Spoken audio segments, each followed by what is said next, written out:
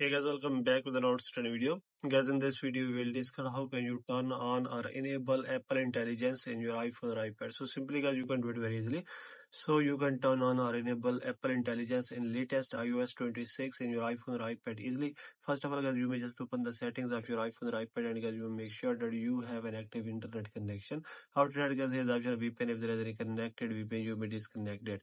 After that, you may click here on general and click here on software update and update your iPhone or iPad to the latest iOS 26 version. Then guys, you may go back and here you may scroll it down, and here you may see that here is the option of Apple Intelligence and Siri.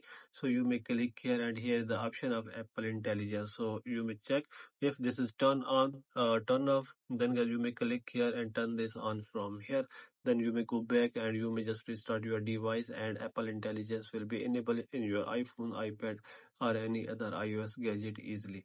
So if this method is not working, then guys, you may downgrade your iPhone and update it to public beta. Then you may check your problem will be fixed.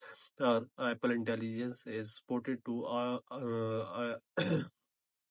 Apple 15 Pro or 15 Pro Max or 16 series. So if you have a lower version or lower than Apple 15 Pro, then this will feature will not show here. So this is the video guys.